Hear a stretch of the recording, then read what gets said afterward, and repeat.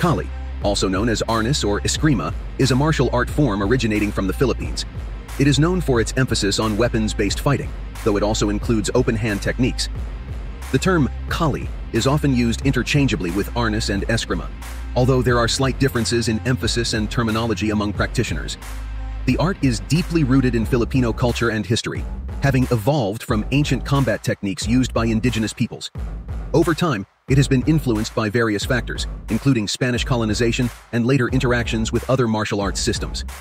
Kali training typically involves the use of sticks, knives, and other bladed weapons, with practitioners learning both offensive and defensive techniques.